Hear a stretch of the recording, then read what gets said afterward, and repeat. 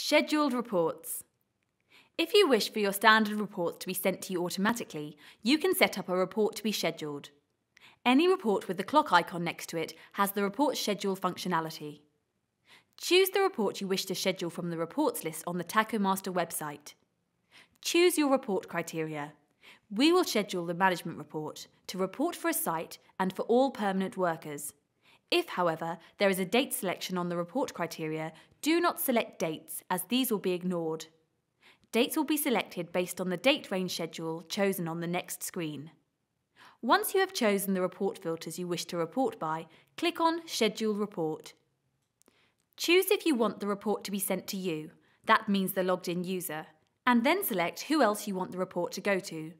If the person is a user on the system, type in that person's name and click on the name when it appears. You can also add the email address of any non-Tachomaster user. Type in the subject. This is the email subject that will appear on the receiver's email client. Enter a description. This is the body or text of the email that will show when the receiver opens the email. Choose if you would like the report to be sent daily, weekly, or monthly. When you choose this date range schedule, the next report date changes at the bottom of the page.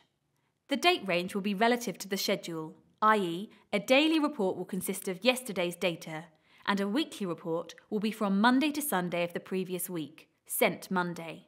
Monthly will report the previous calendar month data, sent on the first date of the new month. If you wish to report for a week in arrears or in advance, you can change the date offset range. Setting an offset will cause the date range to be moved by that amount, offset by days, weeks, or months depending on the scheduled date range set previously. For example, a weekly management report for the week previous to last week would have an offset of -1, whereas a monthly report to show expiring cards for next month will have the date range set to monthly and an offset of +2. Now check the next report due dates correspond with what you would expect. Click Save to save the schedule. The report will be sent as an attachment by email at approximately 3 AM on the scheduled day. When you save your report, you will then be shown the list of current scheduled reports you have created.